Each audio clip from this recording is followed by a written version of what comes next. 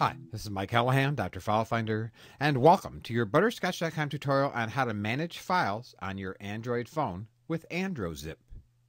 Just like any operating system, Android has a file system.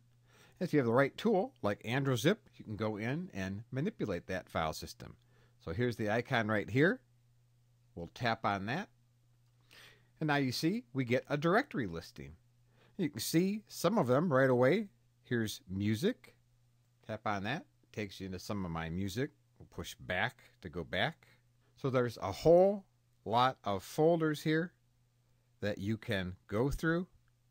I know, for example, that this folder here, Soundroid 2012, you can tap the blue arrow at the top to go back.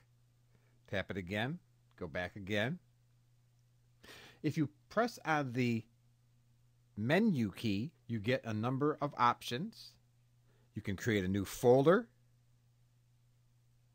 You can tap multiple.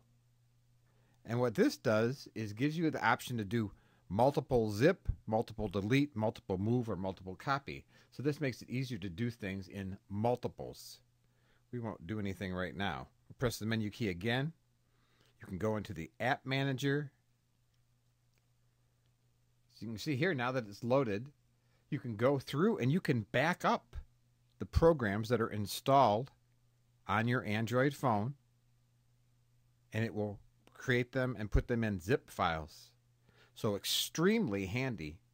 And remember, this program is free. So we'll go back.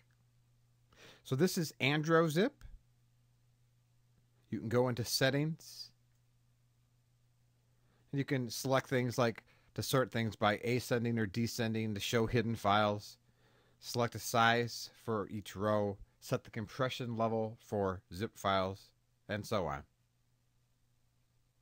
So this way you can manage files on your Android phone with AndroZip, and that's all there is to it.